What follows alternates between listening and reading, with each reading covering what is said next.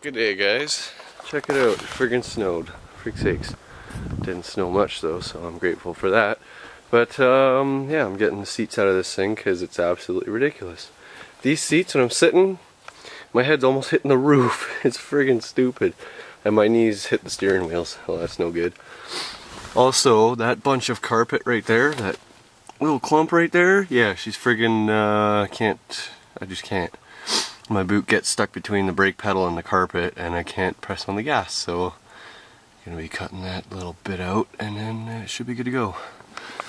Anyways, I'm almost done getting this seat out. This bolt's being a son of a bitch.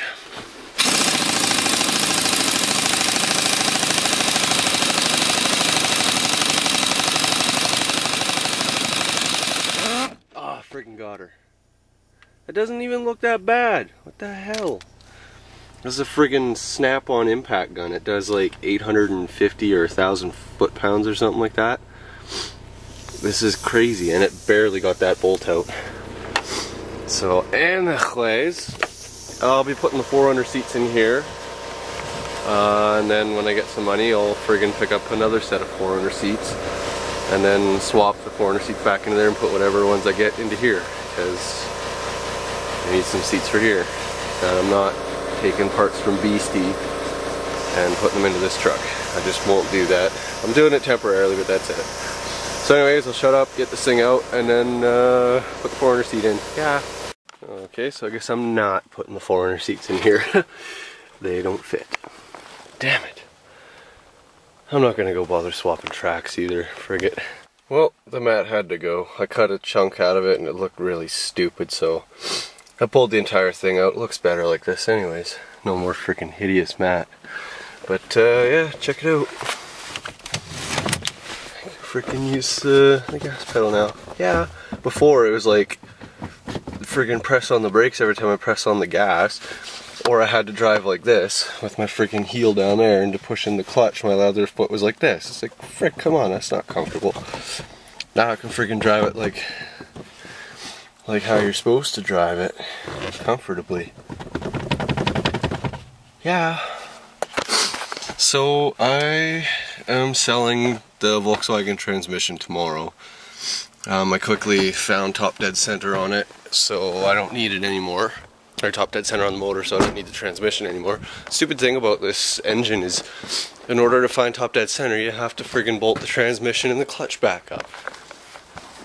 Because it's got that offset hole, and instead of putting top dead center or an indicator on the friggin' harmonic balancer, they've got it here on the clutch. It's friggin' stupid. Right there. So I friggin' had to throw that back on, and now I got her marked on the friggin' harmonic balancer. That mark lines up in the center of that pulley, and that mark lines up in the center of that pulley. Good enough for now. I'll get a punch and friggin' punch it somewhere and make sure that I can line it up with something more permanent than permanent marker. But yeah, so it's really friggin' cold outside. I'm gonna be working on those flanges again, the turbo flanges, because I want to get that done. My buddy Shawn, he grabbed me another couple plates today, and I told him what I did with them already, and he's like, man, you should bring those in, I want to see them. So yeah, bring them in and show them. That'd be cool. Still can't find my gas tank bolts, and it's really starting to piss me off. Like, I've looked under and around everything, and they are not there. They're not anywhere. Well, they're somewhere, but not anywhere that I know. Frig sakes.